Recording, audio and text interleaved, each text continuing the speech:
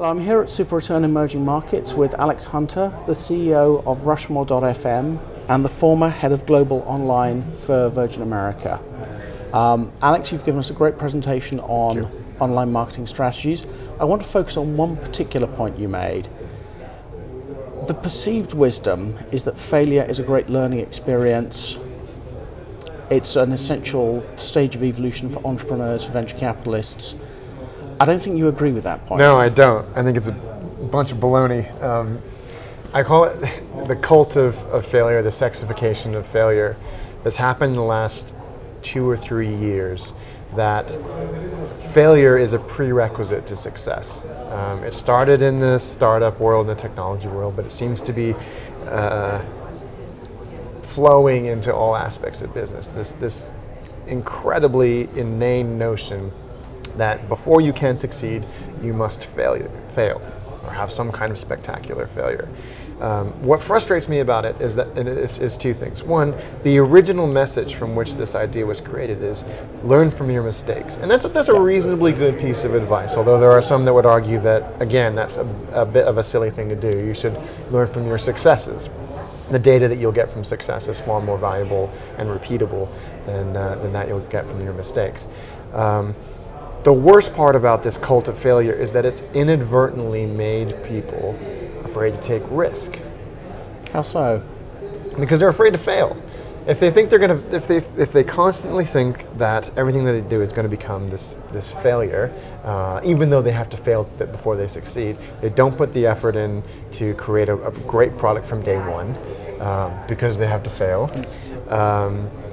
And then they're inadvertently afraid to take risk. And the key to, I think, to entrepreneurial success is to be not afraid of risk, not afraid to look at something and go, this isn't working. We need to take what we know, take what we've seen, take where we think the environment is going, and make our strategic decisions based on that, and not go, oh, it's failing, that's great, we're supposed to fail. We'll raise another 20 million. We'll raise 40 million again. bucks, and we'll raise something else that's not going to be good because we haven't learned from those mistakes. We haven't learned from the environment.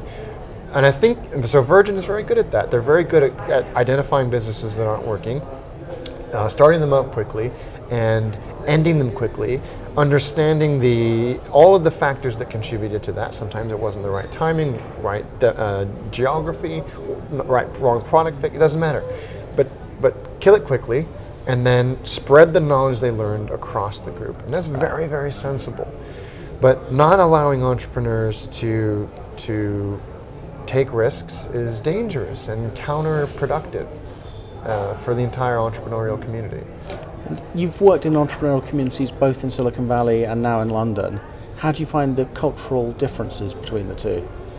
So I chose London for our base for Rushmore, for a couple of reasons. One is it's a logical place to build a music company. The music heritage of London is second to none. Absolutely. And secondly, I think that it's the right place to build a technology from an economic and environmental perspective. I think London is on the cusp of a technology boom. There are a lot of great companies coming out there. Talent is there and reasonably priced. There is now a set of, or an economy of institutional investors who understand and appreciate what it means to support an investor beyond financial contribution. In the Valley, by contrast, talent is incredibly expensive, obscenely expensive. Everything's expensive. Everything is expensive.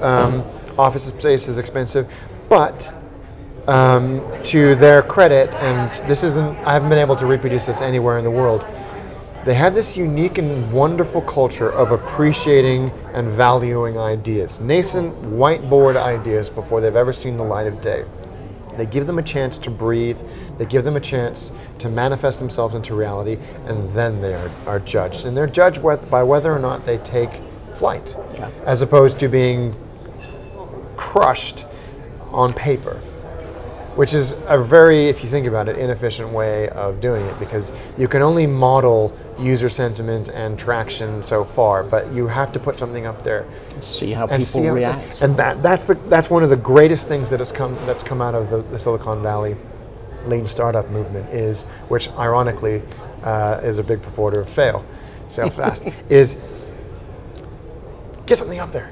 Minimum viable product. Put something up there, and at least you'll have users and traffic and information coming in for you to make sensible, informed decisions on how your product evolves. That is the way to do it. Just try it. Just try it. Alex, we could talk all day, but sadly, I think this is probably the time we have. So thank you very much, Alex Hunter. Pleasure.